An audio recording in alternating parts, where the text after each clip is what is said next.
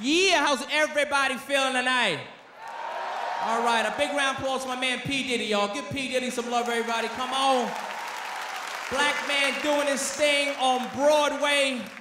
I don't know if y'all caught the play, but the play was crazy. It won a motherfucking Tony. And y'all know, black folks, we don't get a lot of black plays on Broadway. We don't even get black plays with good names. We don't get shit like The Lion King, Miss Saigon. What we get? Lord, why can't I find a man? Somebody please help me find a man. My man, my mama, and his woman live at the Beacon Theater this Thursday, Friday, Saturday, and Sunday. Tickets $17.50 more at the goddamn door. And all our plays have the same cast members, am I right? An overweight gospel singer, some actor you ain't seen since New Jack City, and some singer ain't had a hit since '82. Mama, I Shot My Man in the Foot, starring Richard Roundtree and Johnny Gill, live at the Beacon Theater this Thursday, Friday, Saturday, and Sunday. Tickets $17.50 more at the goddamn door. Because we need our black entertainers, y'all, because our black entertainers are losing their minds. My man Michael Jackson, that's my dog. I think that's the greatest entertainer ever. But Mike fucking up too.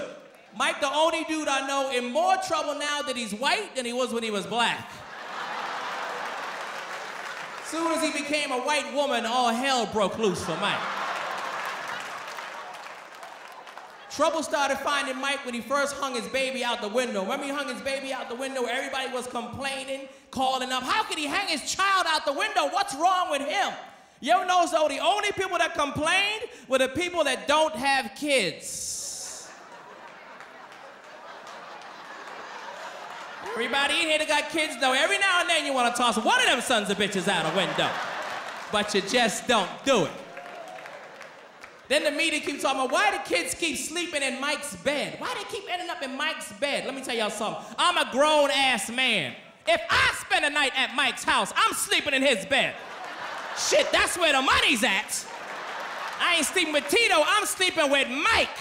And I'm coming to bed sexy than a motherfucker too. I'm coming to bed with a t-shirt on tied up in a knot, with some biker shorts and some lip gloss. And if Mike so much as rub against me by accident, I'm suing for $198 million. I'm gonna get me some money out of this sleepover. You out your motherfucking mind. And I'm coming back next week with both my kids. Y'all come on, get dressed. We going to Mike's house. Hurry up, hurry up. Y'all don't need no pants. Put the pants off. Y'all don't need pants on. Y'all don't need pants on. I want Mike to know we came to cooperate. Just get your flip-flops and a long t-shirt. Come on, let's go. Let's go get this money, motherfuckers. Come on.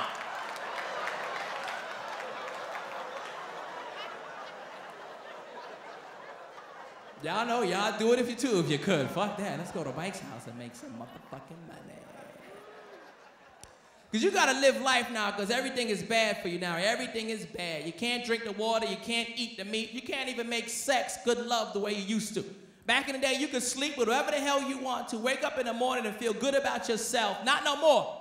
Nowadays, you sleep with somebody on Monday, you're dead on Tuesday.